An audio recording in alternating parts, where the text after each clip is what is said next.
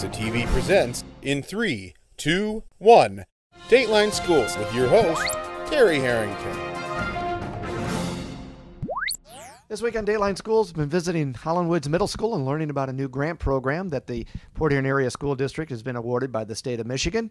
It's being implemented at both Central and Holland Woods Middle Schools. And tell us all about it, special guest is Mike Palmer, the principal at Central Middle School, as well as Heidi Bartle, the principal here at Holland Woods. And Heidi, with any kind of grant program, obviously there's a lot of training involved for staff as they begin to implement this. So what's in store for your staff here? Well, we know with research that training cannot be a one-stop thing. It has to be ongoing. And the nice thing that we've had experience with, because Mike has implemented Read 180 for a while, is that we've built a relationship with Scholastic. And Tiffany Gonzalez has come out. Matter of fact, she was in our building yesterday, and she's continuing to come out. We've already have her plan to come out next week. She continues to work in the building. There's a 2-day training for Read 180. There's a 1-day training for Systems 44. And they do intensive training with the teachers that will be implementing this, and then she continues to come out and work with the teachers in the classrooms and on their prep hours to make sure that it's being implemented with fidelity. Sounds like there will be a lot of work for teachers, but a lot of benefit too. Tremendous benefits. Mike, so knowing that, how are you going to know this program's is successful? How are you going to measure this?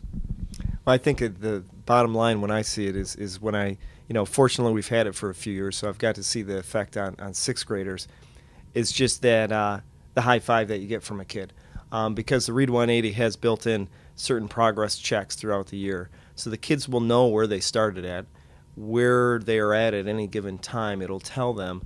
And then it's just awesome because they can see the progress that they made. They know their numbers. They know where they've gained. And a lot of times it's me giving them high fives in the hallway.